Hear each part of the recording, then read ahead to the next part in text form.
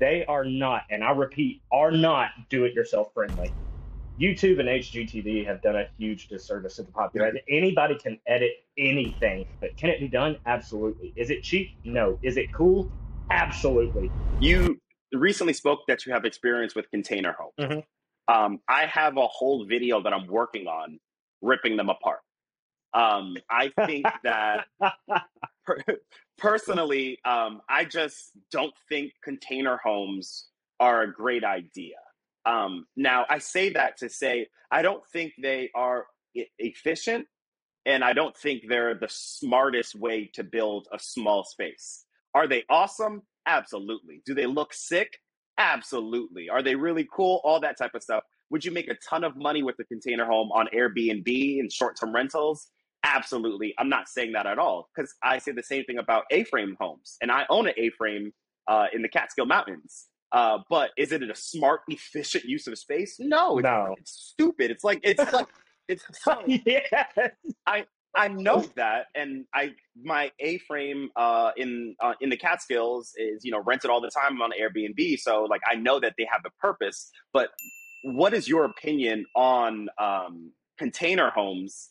And like, what's kind of your take on them? Because I don't think that it's the smartest idea. I see a lot of people thinking that they can build container homes cheaper than they can build something else, or that everyone has different reasons. And I personally believe that there's so many things wrong with it that I'm like, just go build a stick cabin. So here's the thing with container homes. I'm kind of with you. I think they're eclectic, and as a builder, they're fun for me just because you get to Okay. use all your skill sets to bring this thing in. They are not, and I repeat, are not do-it-yourself friendly. Like this is not something like, Okay.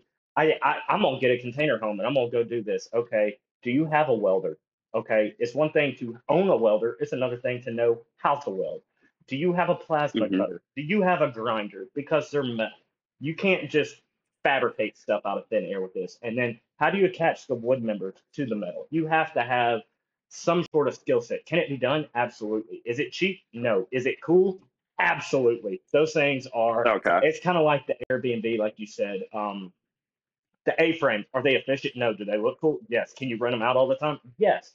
Because they're eclectic Mm-hmm. and people are like, hey, I'm only going to be here for a short time. So you don't look at all the stuff that, would bother you as a long-term, owner or resident.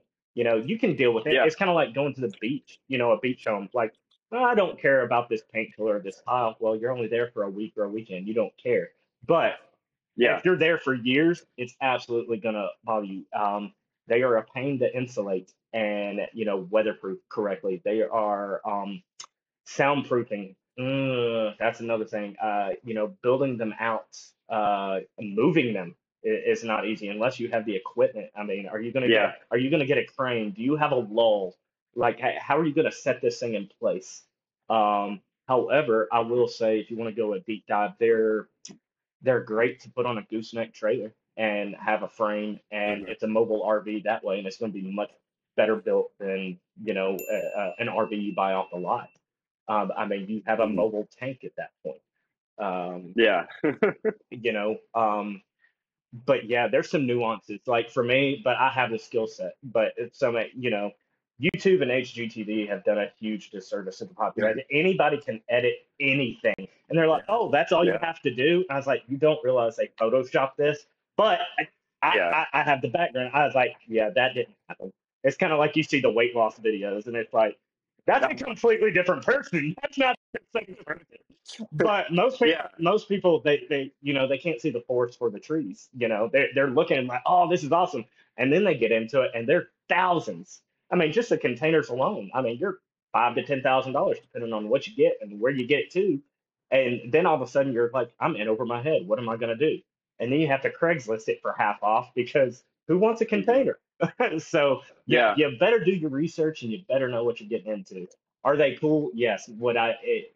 If I could get around and have a tiny home community on some land, which I'm trying to fight codes now to do, I would Mm-hmm. absolutely. I'd have one of each different facade. Like I'd have a little tiny country cat cottage. I'd do an A-frame. I would absolutely do a container home. Believe it or not, Mm-hmm. we have. I don't know if you've heard of Gatlinburg or Pigeon Forge, Dollywood. Yeah. Right, right, yeah. There's a place where you can stay in covered wagons for like Hmm. $250 a night. I was like, the Yep. pioneers did this for free, and you bougie people Yeah. are paying three Yeah. hundred dollars a night, and all you get is a bed and a canvas tarp. I was like, Well, then, I have missed the boats. Like I did something yeah, wrong in life. But yeah, I mean, absolutely. people want to stay in something eclectic. Tree houses, believe it or not, the tiny home tree houses, people are paying massive money because how cool would it be? Hey, we slept in a tree house over the weekend. Absolutely. It's eclectic, it's new, it's something different, but long term, it depends on your climate as well. Would I drop that thing Yeah. up and would I drop it up in Canada and leave on it? No, you're gonna freeze. Like, Yeah. good luck. But would I drop it in Yeah. Arizona or the desert? Yeah, absolutely. So, I mean, it just kind of depends on your circumstance. So everything has its purpose. Yeah, yeah, yeah. Cool. So I think again, it's just like it looks cool, but like you said, I think a lot of people for some reason think that container houses are cheaper. Oh, And a lot of people think that container houses are easier to build, like you no, said. And no.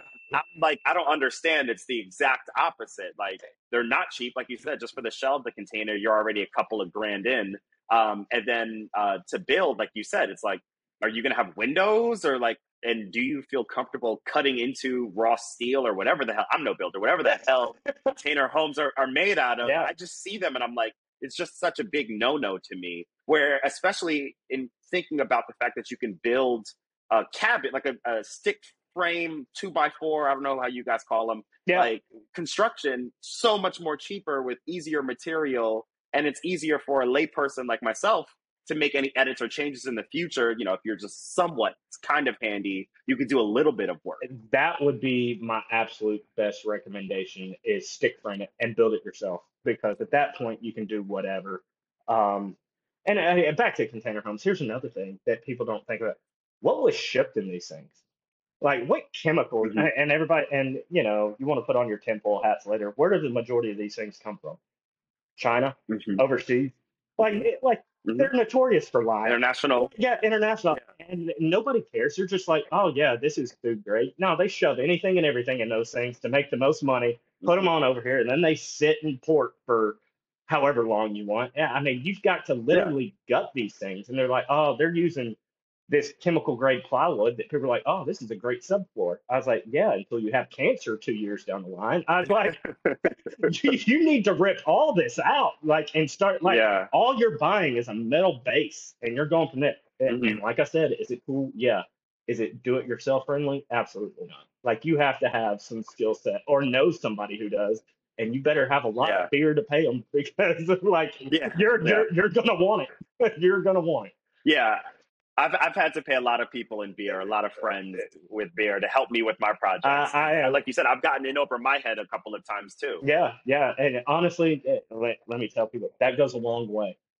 Absolutely a long way. Mm-hmm. Figure out what their favorite drink is and show a little appreciation, man. We'll bend over and we'll help you out.